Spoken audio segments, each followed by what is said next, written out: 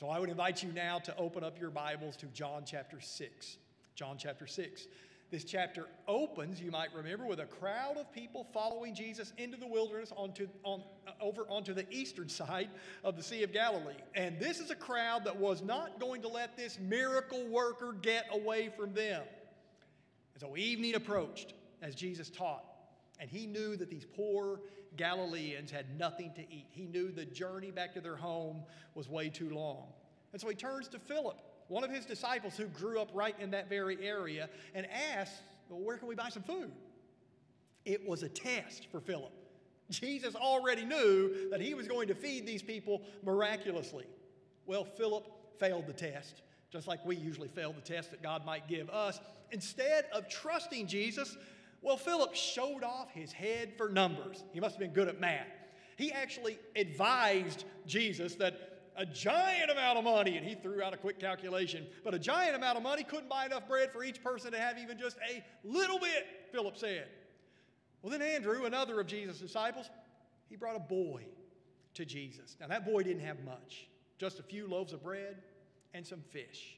But the boy was willing to give them to Jesus, and he just gave them to Jesus. So let's read the rest of the story.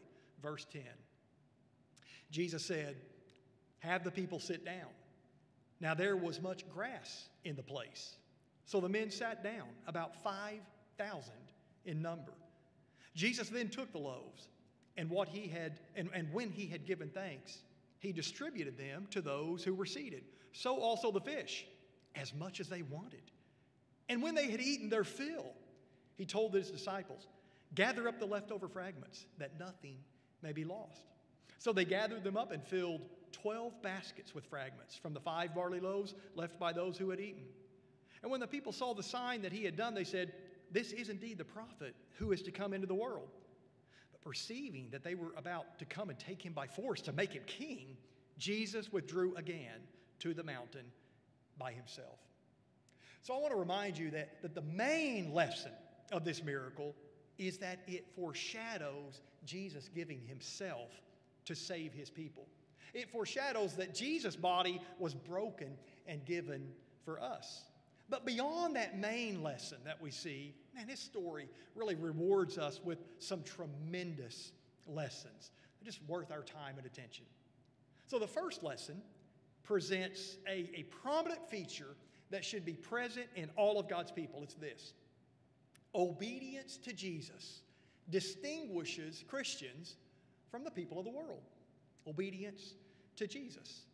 So with some little loaves and fish in his hands, Jesus tells the disciples to have this crowd of people sit down. Now, people of that day ate by reclining on one elbow. They just kind of laid down and reclined on that elbow and ate. And so it's very clear to these disciples, that's how they ate. It's clear to them that Jesus is actually proposing here to feed these thousands of people with that little bit of food. It's ridiculous, and yet they obeyed. These guys are confused, obviously, probably doubting, but they obediently arranged that giant crowd into organized groups, just as Jesus instructed. And you kind of wonder, or at least I do, from their perspective, what's the use of making a hungry multitude of people sit down when there's nothing to feed them with? But God had spoken. Christ gave the command, and really that was enough. And I'll just tell you this: when the Lord commands, it is for us just to obey. If he commands it, we obey. We don't reason with him. We don't argue with him. We don't question with him. I wonder, why should Adam and Eve not eat of the tree of knowledge? Why? Simply because God had forbidden them to do it, right? You wonder, why should Noah, in the absence of any signs of an approaching flood, why should he go to all the trouble of building the ark? Does anybody remember how long it took him? 5 days, 5 weeks, years. Why? Simply because God commanded him to do it. And so it is today. We wonder today, why should Christians be baptized? This old time. Why do we, like when our church got hit by a tornado, did you know, we put a new baptismal tank back there. Our old one got all dented up and cracked. Why should Christians be baptized? Why should wives submit to husbands? Especially in these modern times that we live in. Why should we be not drunk with wine? Why should we deny ourselves all sorts of pleasures? Why should sweethearts wait until marriage? Why should we give our money to the church? Why? Simply because God has commanded these things. It just right there it is. And what a helpful blessing it is in this story to observe the disciples' response to their master's command. Now, their faith had failed, obviously, but their obedience didn't. And so their obedience then, really, if you look at it, their obedience, because they had everybody sit down, just like he said, had no faith, but they were being obedient. And really, their obedience gave evidence to the fact that their Christianity was genuine. In fact, Jesus says later in this very book, John 14, whoever has my commandments and keeps them, he it is who loves me. And the obvious point is there. If you don't, well, you don't love me. Now, a lot of people have the commandments, but do you obey them? He it is who loves me. So our faith, it is weak more than it's strong, isn't it? Our faith is often weak. But what is faith? It's always in an object. What's the object that you put your faith in? Christian, who is the object of our faith? It's the Lord Jesus. So our faith is weak. He's never weak. And sometimes when our faith is weak, though, it's like all that we can see is the giant multitude. All we can see is the meager bread and fish. But what we can always do, doesn't matter how weak your faith is, what you can always do is obey your master, the Lord Jesus Christ. So if your faith is weak today, I would say this, obedience. If your faith is weak, obedience is the best way to begin to strengthen it. Just do what God said to do. The second lesson is closely related. Divine reasons lie behind God's commandments. Reasons. God never does anything, ever, for no reason. So Jesus said, have the people sit down. Why sit down? Well, two reasons, I think. First, because God is a God of order. He's a God of order. You know, when God's people fled from captivity in Egypt, way back in Exodus, it's interesting. They didn't race out in a disorderly fashion. Let's go, get out. It wasn't that. It's interesting. It's very organized. They came out in ranks of numbered groups. And it was the same thing when they get out in the wilderness and they began to make camp and then break camp when God would move them. God organized them into 12 tribes. God assigned particular campsites exactly around the tabernacle. He gave specific duties. So in other words, he gave these very particular instructions for which tribes would lead out, which tribes would follow, which tribes would be on the rear guard. And then it was the same. When that giant group of people, when God led them across the Jordan River to wage war, to take control of the promised land, very, very organized. And we just see all through the Bible that God is a God of order. And we see it right here on the mountainside in Galilee when Jesus organized that giant crowd of people into groups. And Mark's gospel really specifies, Mark tells us that Jesus had the disciples arrange them into groups of hundreds and 50s. So now imagine this crowd of 5,000. That's just the men, by the way. And Jesus has them very, very organized now. And just God's a God of order. And he hasn't changed in that. In fact, that reminds me in the New Testament when Paul wrote to the church that was in Corinth. And he wrote about the need for orderly worship. He said this, all things should be done decently and in order. And if you know anything about that church in Corinth, you can read about them in both of those Corinthian books in the New Testament, that there were just people praying out loud in church all at the same time. It was very chaotic. Other people were babbling in strange tongues and just claiming it all came from the Holy Spirit. Still others were drawing attention to themselves, standing up just all on their own and sharing revelations that they claim came directly from God right then. Women were asserting themselves in large and in-charge fashion. And Paul said to the church, God is not a God of confusion. And I'll tell you this, when you see chaotic behavior in a church service, that is a sure sign that the Holy Spirit is not in control of that church. Not even a part of that. God is a God of order. But I think there's another reason, a second reason behind Jesus' have the people sit down command. In fact, I think it's an important principle for our spiritual lives. It's this. We must sit down to be fed. We must sit down to be fed. Now think about it. All of the energy and all of the self-will of our sinful flesh, it has got to come to an end if we are going to receive the bread of life as our Savior. There is nobody that is going to hard charge their way into the kingdom. I'm going to do it my way. There's nobody that has come to saving faith in Jesus Christ. Nobody in the family of God who just said, I'm doing it my way. I'm coming in large and in charge. Ostentatious me. Look at me. Be true to myself. I'm following my heart. The worst thing in the world. I don't want to be inauthentic. Not one person in the kingdom like that. You must humble yourself. You must repent of your self-will, of your desire to run your own life. Repent of your rebellion against your Maker. You must receive the gift of eternal life. And sitting down just perfectly captures that. In fact, all of us need to ask God to teach us to be quiet and sit still. I mean, especially in this crazy age that we live in when almost everybody is rushing around, right? Rushing here, rushing there. And in this crazy age in which the standard of excellence now isn't how well a thing is done, but how quickly.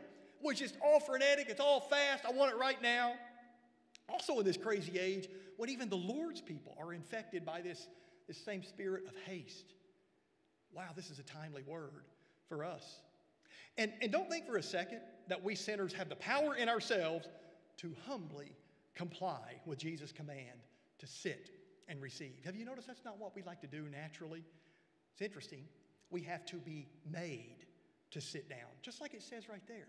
We have to be made. That reminds me of the 23rd Psalm, that famous psalm where it says, He maketh me to lie down in green pastures. Because we're not prone to sit down and shut up and listen, are we? We're not at all. In fact, I think that's one reason that God actually sends sickness and suffering into His people's lives sometimes. He is making us sit down, maybe even lay down on our sick bed so that we will finally hear from Him. So, boy, Joseph's going to get on me later, but so God gave my son Joseph a mouth. You're supposed to giggle at that. So God gave him a mouth. Now, everybody has a mouth, but you know what I mean by a mouth? Joseph loved to use his mouth when he was a little boy. When I was disciplining him, you might think, how foolish, you know? Well, he's a chip off the old block. What Joseph hated more than any punishment that I was going to give him is when I would tell him, sit down, shut up, and listen to me. Blah, blah, blah, blah. You know, I said, sit down, shut up, and listen to me. Because what did he want? He wanted to voice his opinion. Like that was going to somehow change. But you don't know what he wanted to voice his opinion, right? And I'll tell you what, that's self-will, right? And that's what we give to God all the time. But God, I don't want this, and I don't feel this, and Well, God knows that we need to quit voicing and hearing the folly of our own hearts. Why would He want us to keep hearing that? What we need to hear is Him. We need to hear Him. And by the way, parents, by the same token, your kids don't need to listen to the folly that comes up out of their own little sinful hearts. They don't need that. You certainly don't need to hear it. That's the dumbest thing in the world. You know that. You're listening to your kids spout off their stuff. Stop that. God gave you to teach them about His goodness and His truth and His wisdom. They don't know these things naturally. I need to remind you, no one comes to the Lord's wisdom and goodness and truth on their own. Nobody. They have to be taught these things by us. That's why God gave us to them. And have you also noticed, they don't usually like these things. They usually resist these things, resent these things. They don't want to hear them. It doesn't matter. That's why you make them sit down and listen. And you teach them. Well, you and I are children in God's family. And so we need to do the same thing. We need to just sit down quite a bit and hear from the Lord. So the next lesson is a beautiful little lesson. Third, there is nothing too little for God if it concerns His beloved children. Nothing too little. Did you notice John's little editorial comment in verse 10? Now there was much grass in the place. I mean, how gracious of the Holy Spirit to include that for us. It just reminds you that nothing, however trifling and insignificant, is beneath God's notice. And we just see that the Holy Spirit recorded the most trifling little things, just trivial little things in Scripture. Sometimes it's just the number of cattle that some man might own. It doesn't have anything to do with the major lesson, nothing to do with the doctrine, But we know, we can go back in the Old Testament. Oh, that dude, he had that many head of cattle. Or it'll tell us, oh, this is what this man did for a line of work. Here's his occupation. Just want a reminder that God's eye is on every little circumstance that is connected with your life. And so God, on that Galilean countryside that day, that mountainside rather, think about it. He ordered nature to provide a soft cushion of lush green grass. In fact, that's exactly how Mark described it in Mark 6:39. God provided just a lush green cushion of grass for that hungry crowd to sit down on. It's just a little thing. Pastor, that's just a little thing. Oh, let me tell you, sometimes it's the littlest things that bring the greatest comfort. Have you noticed that? And God knows that. I remember being way up in the Canadian wilderness one time. It was springtime and the weather turned just nasty, just windy and rainy and cold. We're traveling by canoe, and by lunchtime we are just soaking wet and freezing. There's just a point where a rain suit doesn't even matter. You're just wet and cold. So we paddled ashore. We stretched a tarp between the trees. We huddled up underneath that to stay out of the rain. And we boiled some water. And each of us poured a cup of Lipton cup of soup. Now raise your hand. Anybody remember the last time you Lipton? Not much, I mean, right now, if you told me, hey, Pastor, come over tonight. What are we having? Lipton cup of soup. I'd be like, kind of got plans already, But I'm telling you, that little thing in that moment, I can still picture that steaming cup of soup in my cold hands. I just wanted to wrap them around it.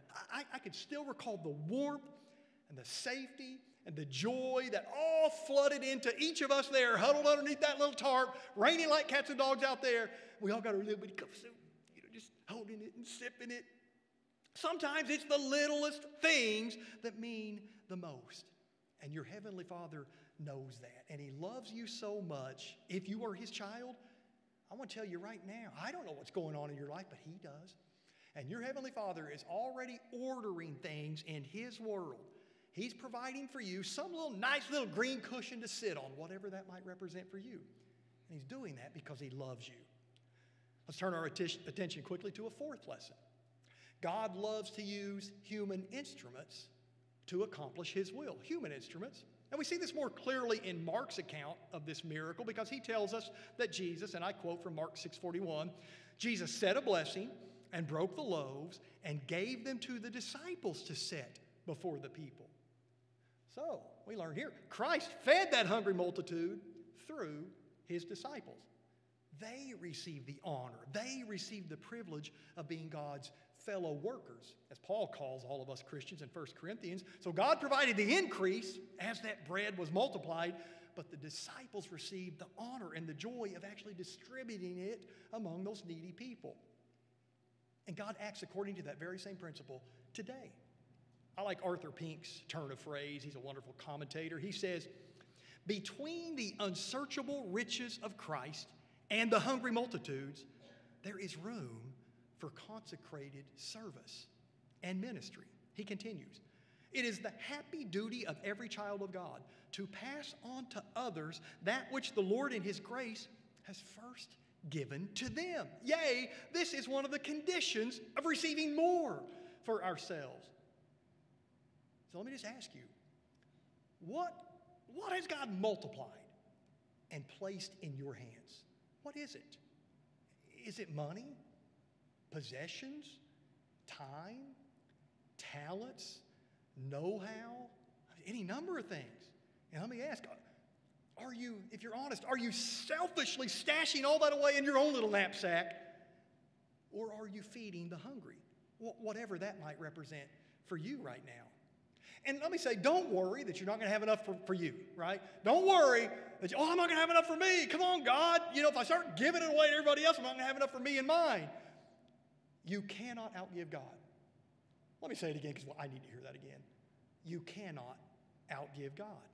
And we see this clearly in Mark's original Greek grammar. We totally miss it in English. So here's what Mark wrote, Mark 6:41. He, that's Jesus, looked up to heaven and said a blessing. And you could put that one on the screen there so they could see that one, please. Mark 6:41. He looked up to heaven and said a blessing and broke the loaves and gave them to the disciples to set before the people. So now that word broke in Greek, we can't see it, something called aorist tense. Now that's neither here nor there, but the aorist tense in Greek is our past tense. Past tense, right? That just describes an instantaneous act that took place in the past. Jesus broke the loaves. Past tense, aorist in Greek. However, when Jesus gave them to the disciples, everything that he broke, when he gave them to the people, to the disciples to set before the people, the word gave is in the imperfect tense. Now you need to know this about the Greek imperfect tense. That denotes the continuous action of something. So the action is not limited to an instantaneous moment in the past. It is an action that is taking place without any fixed end. Now here's why this little Greek grammar lesson is so important. It teaches us this. We can never outgive God. We can never outgive God. So here's what I mean. When the Lord blesses you by breaking some bread for you, breaking, aorist tense, past tense. What I mean by that is he gives you something. He blesses you with something. He did it. It's in the past. You got it. You got it in your hand, right? And then you turn around and give. You give some of that blessing to somebody else. Imperfect tense. Continuous action. The lesson is you're never going to run out. So long as you're doing that, you're not going to run out. And you certainly won't be in need. God's just going to continue to funnel that. And there's always going to be enough for you because, and get this, when did the miracle happen? How many loaves of bread were there? You paying attention? 5. How many fish? 2. How many people? Men? 5,000. Divided into groups of 50s and hundreds. When did the miracle take place? You know? Well, Jesus blessed and he broke. The miracle took place between the breaking and the giving. And so what Jesus blessed and handed to those disciples, what was it then? Just 5 loaves, 2 fish.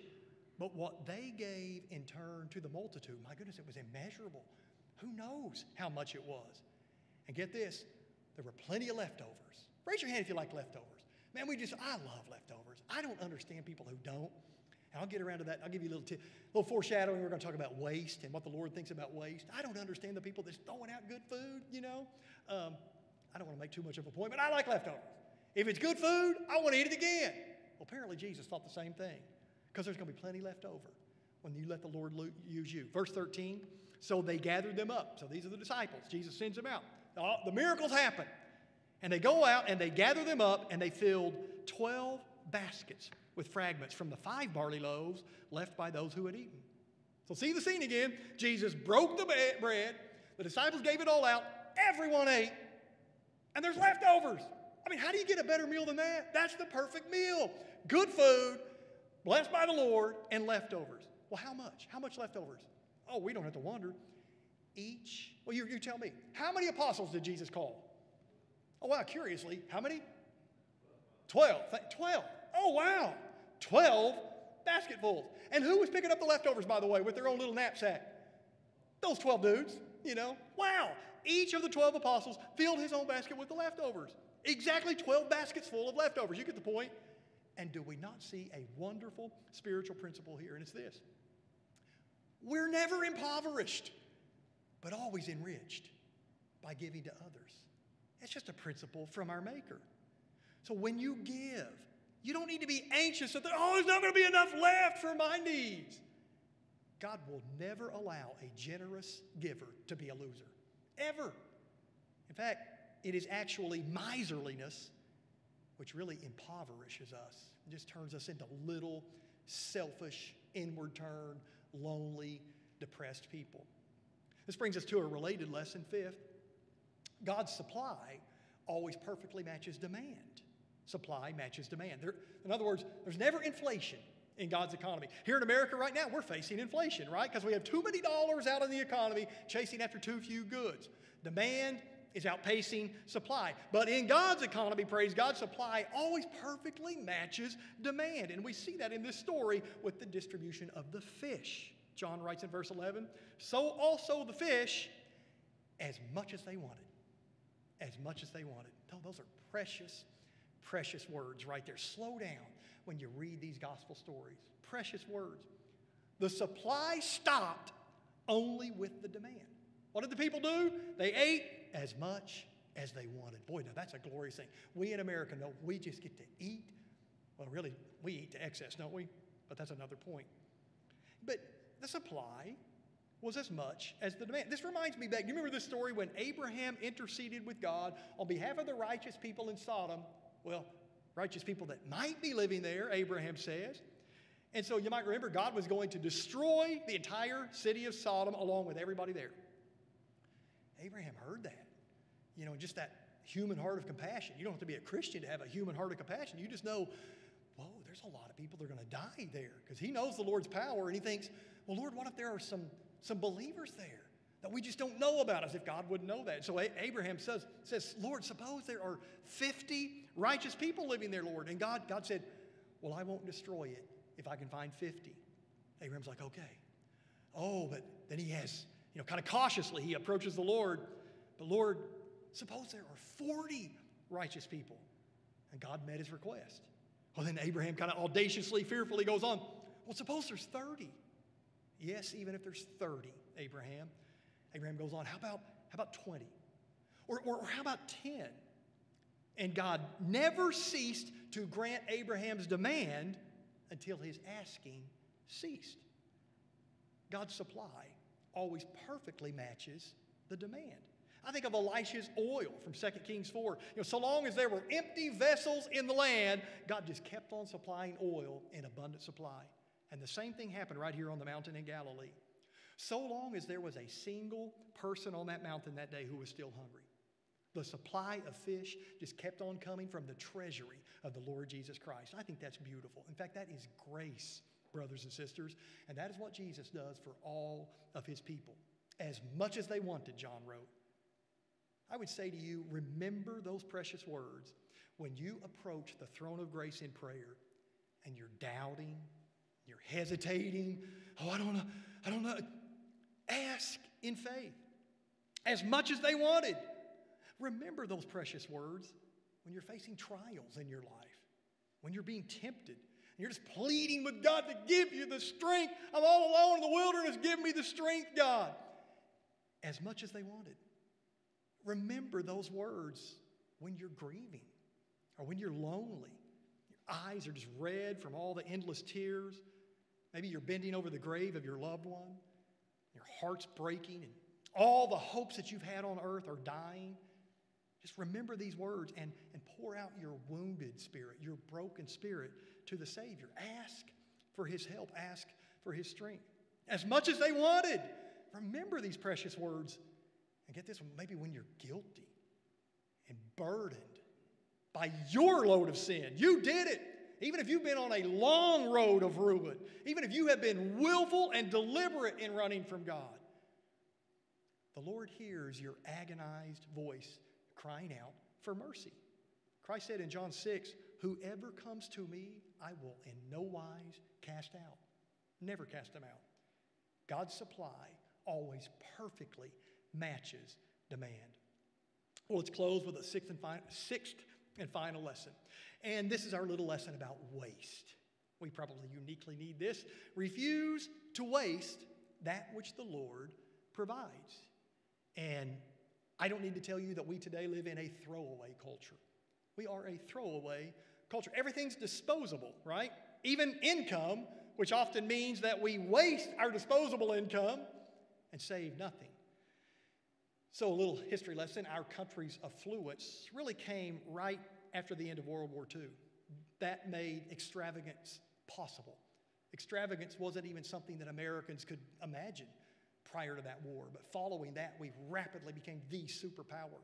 And just economically, a middle class emerges. And we now have disposable income. We can buy more than we need. Now we can actually buy what we want. And Madison Avenue comes into existence, and marketing, and marketers begin to segment us into niche markets. There's money to be made, and well, that's what happened. But talk to the generation that actually fought in World War II. They never wasted anything. Anything. I could walk into my grandfather's workshop, and he was always ready to fix everything because he never wasted anything. It was unreal. And the Depression really bred that mindset into that group, but it is also a spiritual principle. And we see it right here in this story. We read in verse 12, and when they had eaten their fill, he told his disciples, gather up the leftover fragments that nothing may be lost. I want to remind you, there's abundance for everybody, right? God has just met the demand with perfect supply, abundance for everyone, and yet it's obviously very crucial for Jesus here. There's not going to be any waste. No waste. What a rebuke on one hand for our throwaway culture. What a rebuke to us Christians who waste on ourselves the overabundance that God would have us give to others.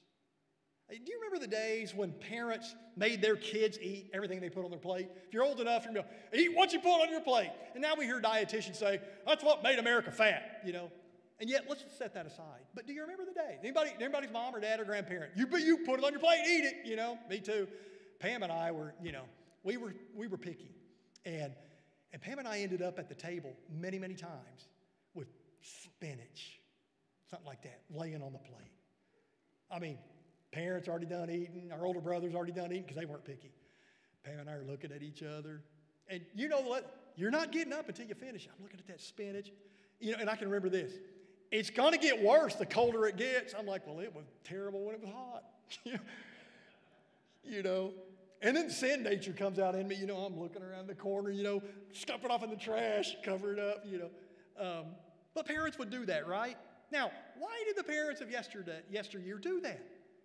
Well, in yesteryear, they knew what it was to be hungry. And I'm talking about that Depression generation. They knew what it was. They were thankful following the war that they actually had food to put on their table. And what they knew too, because these men had left places like Oklahoma farms and gone all the way over into Europe and into Africa and into Asia, and they had seen that much of the world is starving. And they knew that. The idea of their kids wasting food, it was revolting to them. And they were also revolted by the idea of wasting human skill and effort. By what? By being lazy, refusing to work. Well, you want to get some old-timer mad, you let them see some, you know, young buck sitting around. There are some people who could sit next to a shovel in a hole all day and didn't want to bother them, you know. Like, can you not see the shovel and the hole are meant to go together, you know? And boy, they just sit there all day like next to a shovel, you know. And that generation cannot figure that out. Laziness to them is waste. And that's why the Bible, for instance, says, if anyone is not willing to work, let him not what? Eat. And that generation also was revolted by the idea of littering on God's green earth. Man, I made the mistake one time. Had a bunch of cousins on my mom's side of the family. We're all, and this is before the day, you know, my grandfather, I never knew him to have anything other than a pickup truck. And this is in the good old days when a pickup truck has a cab. You know what I mean? This is before the king cab, before the extended cab. What was a truck back then? Just a bench seat. And I'm telling you, of course, he's driving. There's no telling how many of us cousins are paying. Remember that? When you got somebody on your lap and then the little cousin on their lap and you're just in there. And if it's nice outside, you got them piled in the back, you know. What good old days, you know, when Pawpaw could hit the brakes and 4 or 5 of us would fly out on the road. No, I'm kidding. We'll come back for the good old days, yeah. But anyway, so we're all in the truck, and I'm sitting there next to the driver's window. And if you're with Pawpaw Boyle, that's my grandfather, he's always loading you up with candy and stuff. You know, so just he loved to do that. And there we are, and I made the mistake of rolling down my window, just throwing out the wrapper, whatever it was. I'm telling you, he unloaded on me with both barrels. And that's because littering, for that generation, that's what we would call today environmental pollution, right? Littering literally reduces the planet's ability to sustain life, which wastes God's good world. That's the point. They didn't always realize in the past that was a spiritual idea, but we get it right here. But I'll say this, gather up the leftover fragments. Jesus said that. That's a word that applies to us in many areas of our lives. And I will just say this just for the sake of time. The fragments that we might need to watch most are the fragments of our time. Our time. Because how often we waste these little fragments of time in our lives. Let me quote Pink one more time. Gather them up, he quotes Jesus. Your misspent moments, your sluggish energies, your cold affections, your neglected duties. Gather them up and use them for his glory. I just simply say we could all stand to allow Jesus' words about waste to come to us, to make some changes in our lives. Well, would you please stand to your feet, bow your heads, and we'll close with prayer. Father, praise you for what your Son did on the Galilean mountainside that day. Thank you that Christ is a miracle worker. And thank you that his heart is compassionate towards hungry sinners such as us. Thank you that his compassion spills over abundantly, perfectly matching our needs. Thank you that he also loves to use us as he feeds his people. And God, forgive us for not trusting you to take care of us. Forgive us for refusing to share what you have blessed and broken for us. Forgive us for wasting your blessings. Change our hearts, Lord. And if anyone here needs to sit down and receive the gift of the Lord Jesus Christ, may today be the day of their salvation. And we pray in Jesus' name, amen.